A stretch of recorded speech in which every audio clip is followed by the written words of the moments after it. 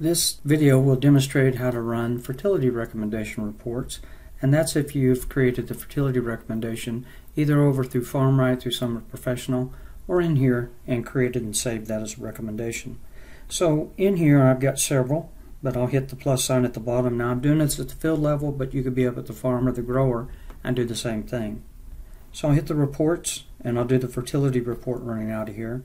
And again, you can filter this by the season if you so elect to.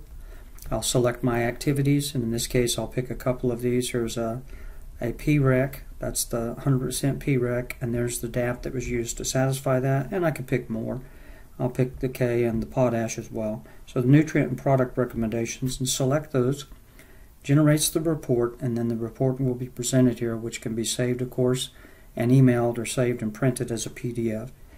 But this is the report, and this is the fertility for the PREC, which is the nutrient recommendation itself. And then there's going to be the DAP that's going to be what satisfies that. Also the product information, the order information, and everything, what was utilized to create that. There's the nutrient rec for the potassium, for the K. And then if I scroll down just a tad, there's going to be the recommendation for the product, in this case for the 0060 potash recommendation itself.